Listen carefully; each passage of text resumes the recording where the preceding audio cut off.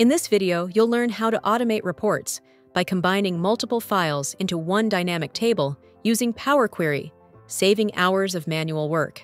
Let's dive in.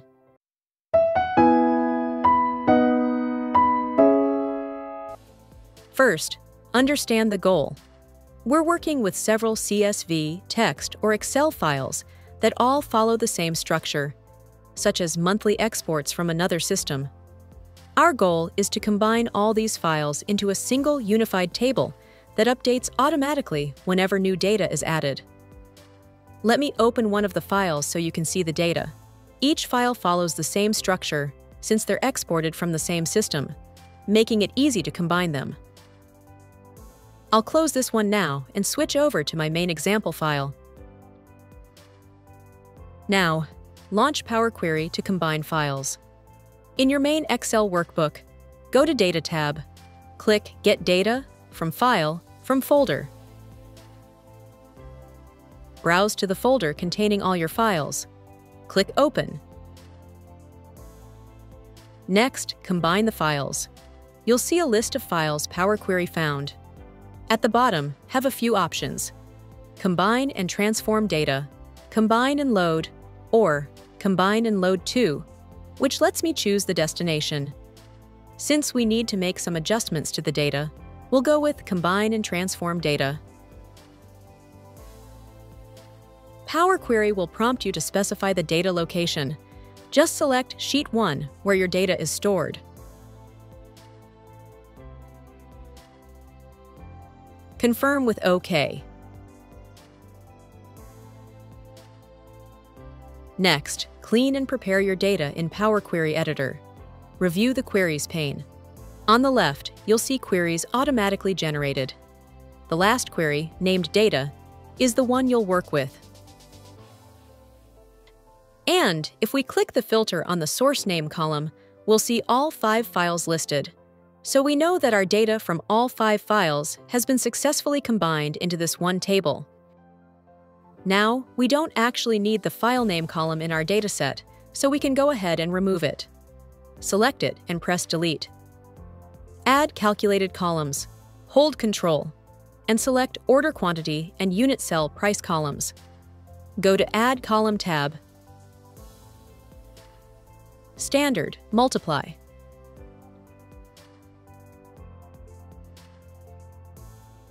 A new column appears. Double-click its header, rename to Sales Amount, and press Enter. Optionally, drag it next to Unit Cell Price. Next, name your query. In the name box, top right, rename it to Sales Data Confirm Changes. Look at the Applied Steps pane on the right. Every action you've done, delete columns, add columns, is saved. Next time you refresh, all steps repeat automatically. Next, load data to Excel. Go to Home tab in Power Query. Click the drop-down on Close and Load To. Choose how you want to load the data. Table in Worksheet, if you want to use formulas referencing the table. Pivot Table Report or Pivot Chart, more efficient. For this example, load to a table in an existing worksheet you prepared. Click OK. Just like that, you've achieved one-click Excel automation. Your consolidated data is ready to go. Verify consolidated data. Check the table. Make sure you see all rows from all files. For example, confirm the order date shows January through May data. Let's explore how we can leverage Excel tables to automate other parts of our workflow and make reporting even more efficient. Use structured references.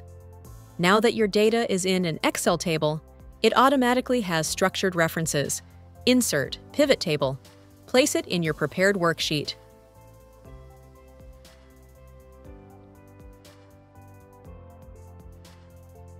In the Pivot Table field list, drag Ship Mode to columns. Drag Order Date to rows. Drag Sale Amount to values. Format numbers. Right-click a value. Number formatting. Use comma separators, no decimals. Next, insert a chart. Select the pivot table, then go to Insert and choose a clustered column chart, or any chart you prefer.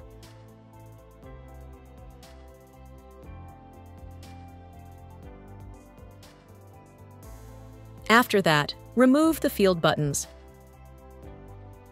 Move the legend to the top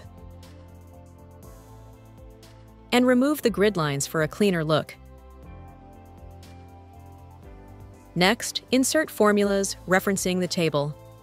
To see how formulas work dynamically, in a cell, write a formula to calculate total sales.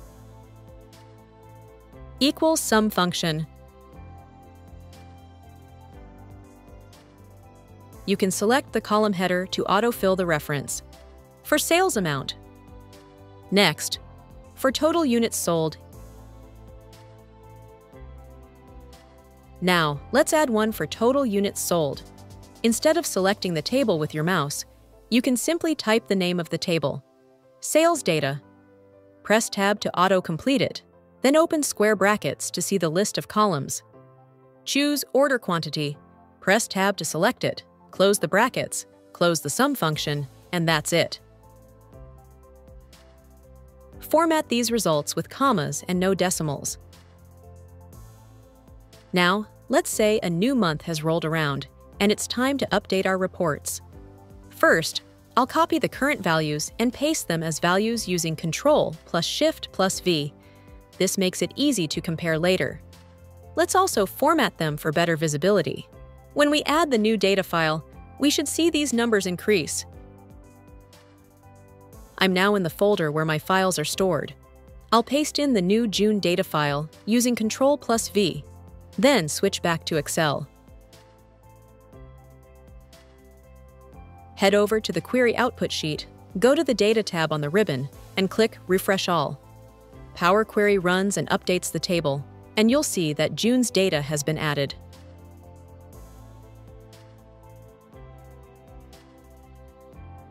When we check the report, the formulas have already updated because the source table has grown. However, you might notice the pivot table still only shows data up to May. That's because it refreshed before Power Query finished updating the table. No problem. Select any cell inside the pivot table. Just click Refresh All again.